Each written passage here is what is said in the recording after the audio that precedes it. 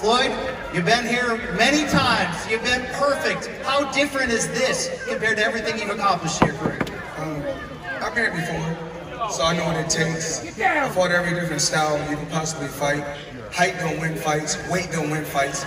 Fighting wins fights at the end of the day, and I can fight. Some people think maybe you're looking for the knockout, revenge, got you had, all that ridiculousness. How does Sunday night end? Once again, I'm not worried about a hat. I don't worry about what nobody says. One thing I can do, I can fight. I've been at the top level for 25 years, so I know what it takes when it's a fight of this magnitude.